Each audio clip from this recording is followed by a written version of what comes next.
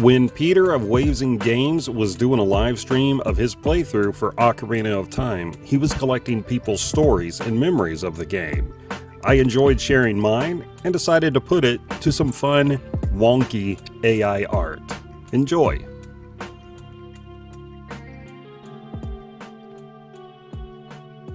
When the Nintendo 64 dropped, I had zero interest in it as I was a Squaresoft boy through and through, and thus followed my RPG makers over to the Sony PlayStation.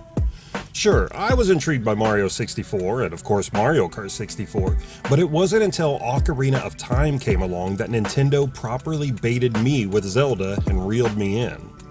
Ocarina of Time was the first game I'd seen a trailer to played before a movie in a theater, so, you know, big, larger-than-life screen.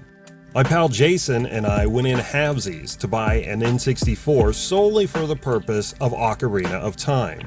The day we picked it up, we got the console, the game, a memory card, and the guidebook, so we were set. The next few weeks were thrilling, as we worked alternate shifts, meaning we played it solo, on our own time, but relished in sharing stories whenever we could about our experiences.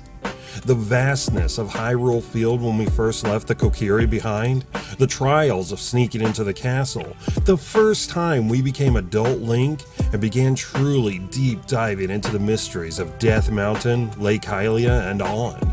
It was fun trying not to spoil certain elements, like Dark Link, for one another, but wording things in a way to see if the other had gotten to that part yet. Ocarina of Time was literally a console seller for me, but more, its very thought invokes a song of time to take me back to the memories of my now gone best friend and brother, of whom I shared Link's glorious 3D adventure with.